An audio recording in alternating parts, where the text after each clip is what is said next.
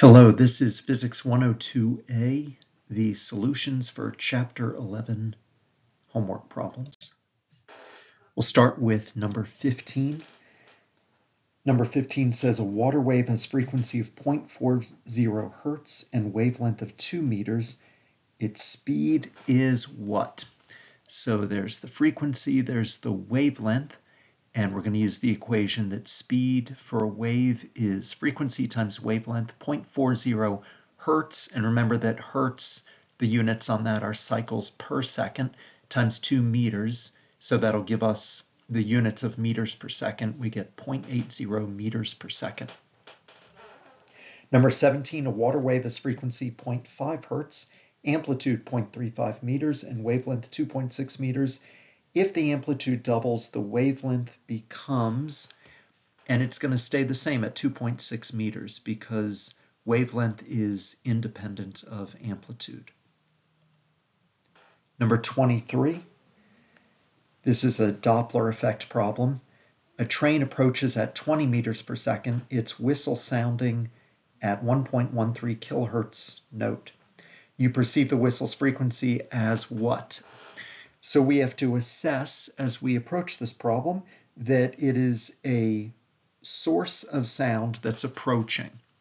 So here I wrote moving source approaching, and that's going to determine what formula we're going to use.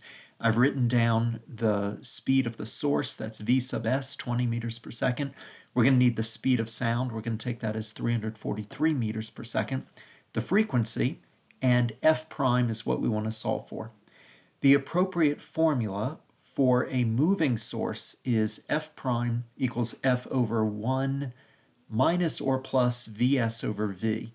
And for an approaching source, that's going to be, we're thinking about whether it's the plus or minus sign. It's going to be the one that makes the frequency go higher. So in the denominator, that would be a minus sign.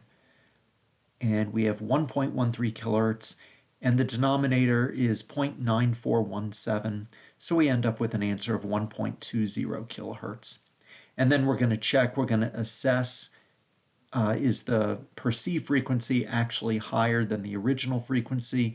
And yes, it is. That's what we expect if the source is approaching us. Number 25, an organ pipe with one end closed has fundamental frequency of 220 hertz. The frequency of its first overtone is what? We're dealing with a closed pipe, fundamental frequency 220 hertz. Here I've drawn pictures of the fundamental frequency and then the first overtone. And remember that for a closed pipe, there must be, for a standing wave, a node on the closed end and an antinode on the open end. And my picture down below is going to be the next possible overtone. If you look at the picture, the wavelength is 4/3 of the length of the tube. You can see I've continued the wavelength there. So there's that 4:3 ratio. And then the frequency is going to be speed over the wavelength, which is 3v over 4L. And we can see that that is 3 times the fundamental frequency. So that means that it's 3 times the fundamental frequency, and that's why I've been calling it f sub 3. So 3 times 220 hertz is 660 hertz. Number 35, we have the formula for the wave on a string, and it is the square root of the tension force divided by mu, which is the linear density. It says verify that the SI units are in fact meters per second. And so this is just a question of dimensional analysis. And we're going to think that tension is newtons because it's a force, divided by mu is mass per length, that's kilograms per meter. In the numerator, I've turned newtons into kilograms meters per second squared, divided by kilograms per meter. And here in the next part, instead of dividing by kilograms per meter, I'm multiplying by meters per kilogram. You can see the kilograms go away, and we're left with meters squared per second squared, square rooted, and that becomes meters per second. Question number 36. The main cable supporting This bridge have linear mass density of 4,100 kilograms per meter and are under tension of 250 meganewtons. At what speed does a transverse wave travel on these cables? So we're going to use the formula that we analyzed up in problem number 35. Speed is tension over mu, and tension is 250 times 10 to the 6 newtons. We're going to divide by mu, the linear mass density, 4,100 kilograms per meter, and we end up with 247 meters per second.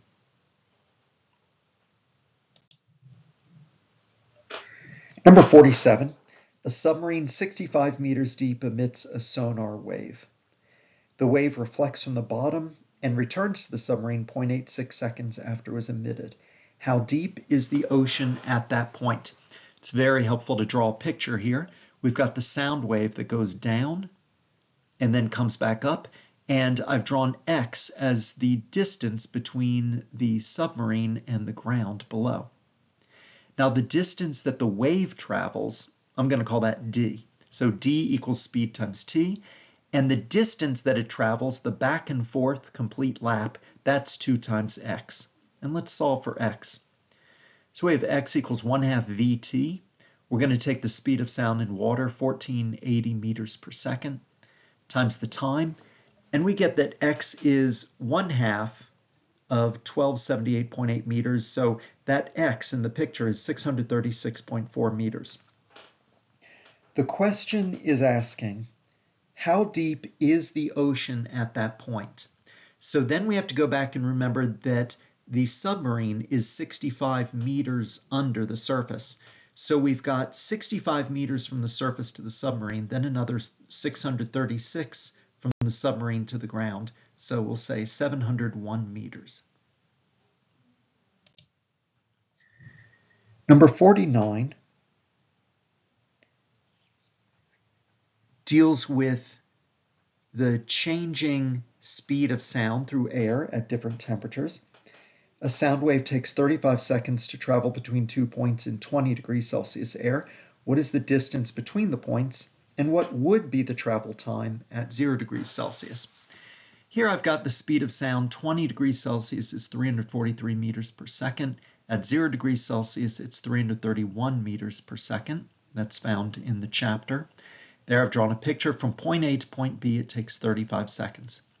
Distance equals speed times time, so 343 meters per second times 35 seconds, and we get 12,005 meters. Then we're going to take that distance and figure out what would the time be at a different speed. So 12,005 meters divided by the slower speed of 331 meters per second, and it would take 36.3 seconds.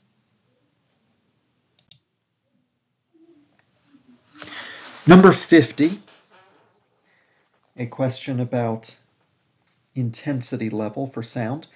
It says at 25 meters from a sound source, the intensity level is 55 decibels. What is the level at distances of 50 meters and at 250 meters? Before we do any math, right away we can see we expect the intensity level to be lower than 55 decibels because we're looking at it at a farther distance than the original distance. So I'm going to assess the answers that I get and just see, has the intensity level gone down? It's not asking about intensity. It's asking about intensity level. Intensity would be watts per meter squared. And just to avoid any confusion on this terminology, intensity level, you can see that it's giving the units in decibels. So it's clear we're talking about the sound level in decibels. At distance 1, 25 meters, we have beta 1, 55 decibels. Then distance 2 and distance 3, and we want to find beta 2 and beta 3. Question A, once again, asks, what is the level at the distance of 50 meters? Let's see how much the sound level changes as we go from 25 meters to 50 meters. Let's find that difference in sound level.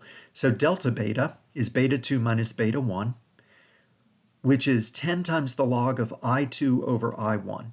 Now we don't know what I2 and I1 directly are, but we can substitute. That's going to be power divided by 4 pi d2 squared. and I1 is going to be power divided by 4 pi d1 squared. So here we're getting it all in terms of distance.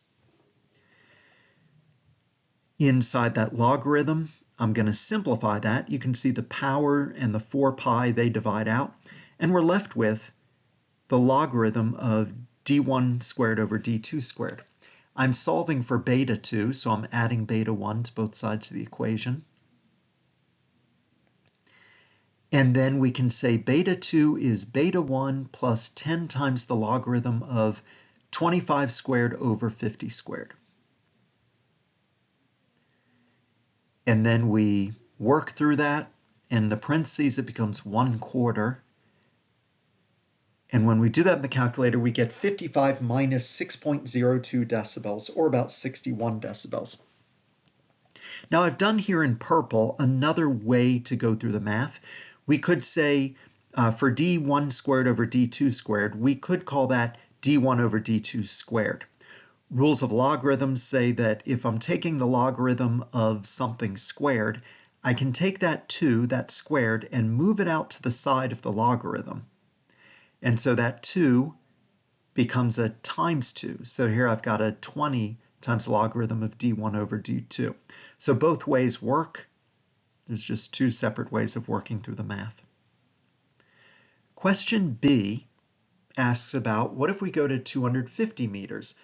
I'm not going to go through the derivation again. You see it at the top of the page, but I'm taking from this line right here in part A. So now we say beta 3 is beta 1 plus 10 times log of d1 squared over d3 squared. And that becomes 25 meters over 250 meters, and that should be squared. So that becomes 55 decibels plus 10 times logarithm of 10 to the negative 2, which is 55 decibels minus 20 decibels, and that should be 35 decibels.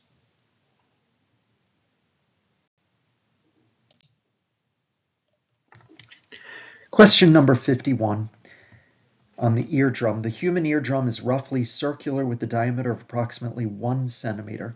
Find the total power impinging on the eardrum when it's subject to 85 decibel sound.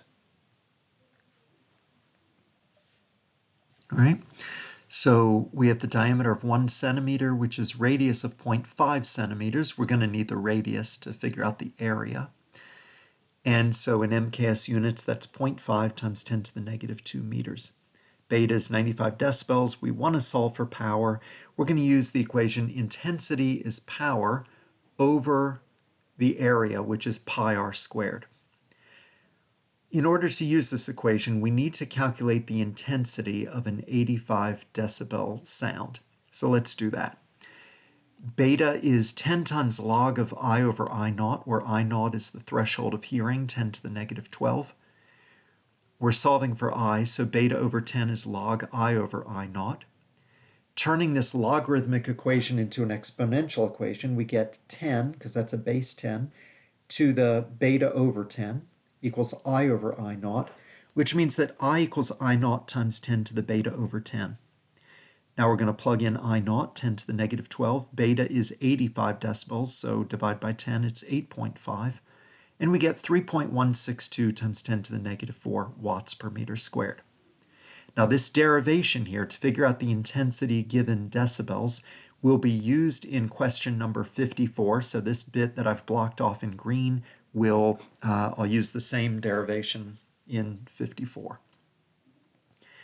Now that we know the intensity, power is intensity times pi r squared. That comes from this equation here at the top. So we'll plug those in. We do power times the area, or intensity times the area, and that gives power of 2.58 times 10 to the negative 8 watts, or 24.8 nanowatts. Number 54, what is the intensity of sound with intensity level of 95 decibels? And you can see at the top of the screen the derivation I did in number 54. And we can compare the answer because in number 54 we found for 85 decibels It's 3.16 times 10 to the negative 4 watts per meter squared. Well, let's do number 54. We're doing 95 decibels. I'm going to use the same equation, that intensity is I naught times 10 to the beta over 10. So 10 to the negative 12 times 10 to the 9.5, which is 3.162 times 10 to the negative 3 watts per meter squared.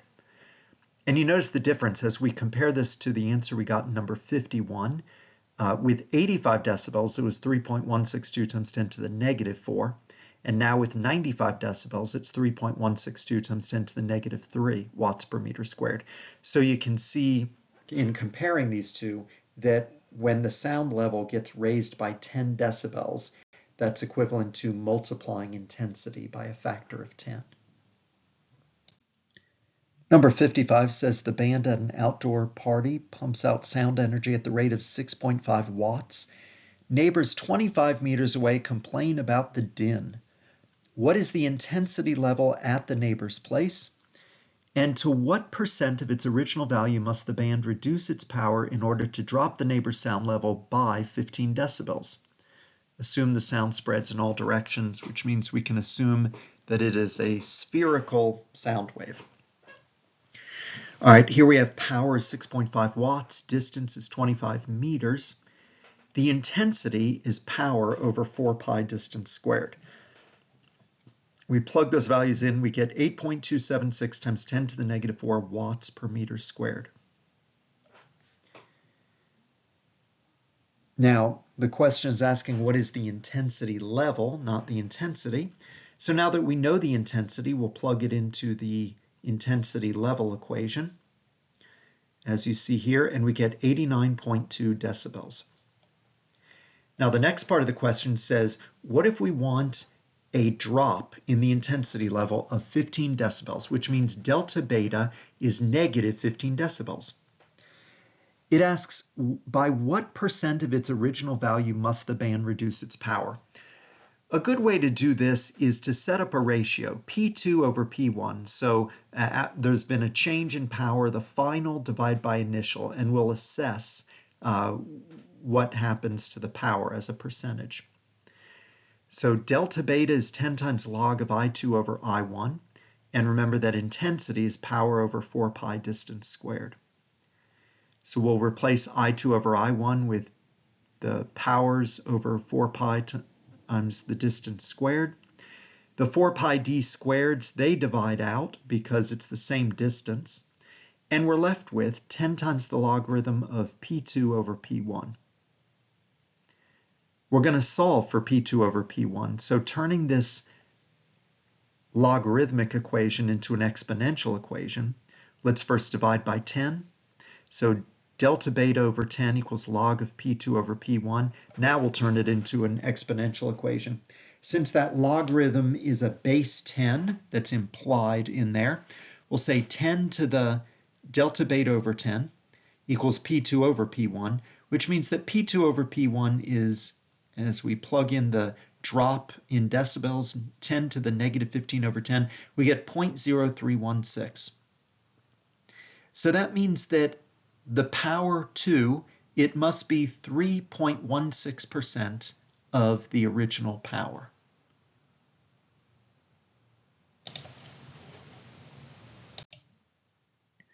Number 56. At a rock concert, you're 15 meters from the stage where the intensity level is 105 decibels. How far away should you move in order to reduce the intensity level to a slightly more bearable 92 decibels? Here's the given information. D1 equals 15 meters, beta 1 is 105 decibels. D2 is, we don't know, that's what we're solving for. Beta 2 is 92 decibels. So we want an equation that deals with sound level and distance, and we're going to solve for D2. Well, the difference in sound level equation, delta beta, is 10 times log of I2 over I1. Once again, we replace the intensities with power over 4 pi distance squared. The power and the 4 pi are constant, so they will divide out. And we're left with delta beta is 10 times log of D1 squared over D2 squared, which you could simplify to be D1 over D2 squared. and by rules of logarithms, that squared can become a times 2 of the logarithm. So instead of 10 times, we have 20 times log of d1 over d2. Then solving for ultimately for d2, we're going to divide both sides by 20. Delta beta over 20 is log of d1 over d2. Now we have to get inside that logarithm by once again turning it into an exponential equation. So 10 to the delta beta over 20 is d1 over d2, and we solve for d2 algebraically. In the end, we get d2 is d1 over 10 to the delta beta over 20, plug in those values, and we get 67 meters.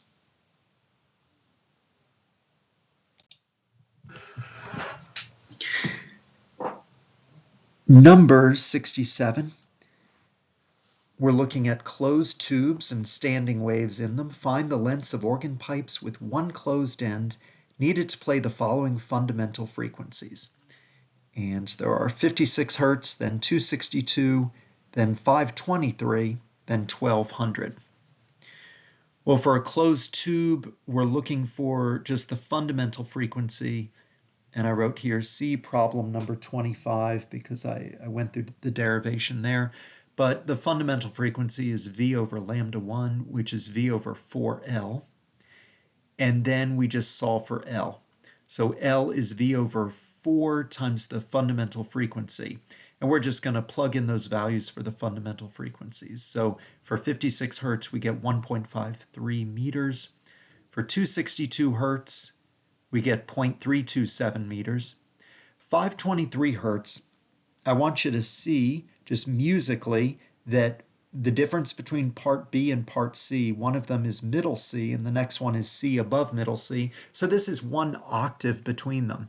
And you can see that the tube is cut in half to go from B to C to get that one octave, that doubling of frequency. And finally, for 1200 hertz, we plug it into the formula and we get 0.071 meters. Number 71 is a Doppler effect problem. It says a runner approaching the start or finish line hears the bell signaling 1 lap to go. The bell emits a 352 hertz tone and the runner hears it at 359 hertz. How fast is she going?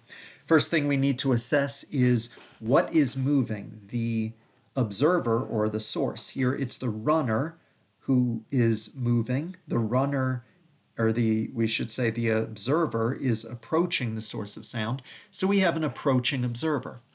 We've got the emitted frequency of 352 hertz, the perceived frequency of 359 hertz. We want to know the speed of the observer and the speed of sound. We're going to use 343 meters per second. For an approaching observer, actually for a moving observer, we use the formula F prime equals F times 1 plus or minus speed of the observer over speed of sound. If the observer is approaching, that means frequency is going to go up, so we're going to use the plus sign. So we'll use this formula, frequency times 1 plus VO over V. We want to solve for V sub O, so let's just go through the algebra. We'll divide both sides by F. Here we have F prime over F equals 1 plus VO over V. Subtract 1 from both sides. Go through the algebraic manipulation, and in the end we get VO is V times F prime over F minus 1. We plug in those values and we get 6.82 meters per second. Number 75, also a Doppler effect problem. A parachutist leaps from a hovering helicopter and after 4 seconds of free fall shouts back toward the helicopter. If the shout is emitted at 425 hertz, what frequency is heard on the helicopter? So we picture what's going on here. The source of the sound, which is the paratrooper, the parachutist, is moving and moving away. So we have a receding source. Emitted frequency is 425 hertz. We want to know what F prime is. In order to do that, we need to know what the speed of the source is. And the fact that the parachutist has been falling for 4 seconds is going to give us that speed. And once again, the speed of sound, we're going to use 343 meters per second. So let's first figure out, after 4 seconds of free fall, what is the speed of the parachutist? Well, we'll use v equals initial speed plus acceleration times time. This goes back to chapter 2. And the initial speed was 0. So acceleration times time, we get 39.2 meters per second. That is the speed of the source of sound. From there, we'll use the equation for a receding source. F prime is F over 1 plus Vs over V. Since the source is receding, we have a choice in the denominator to use a plus or minus sign. But since the source is moving away, it's going to be the sign that makes the frequency go down. So in the denominator, that's going to be a plus sign. And we plug in those values and we get that the sound is perceived in the helicopter at 381.4 hertz. That is the end of the Chapter 11 homework. Have a great day.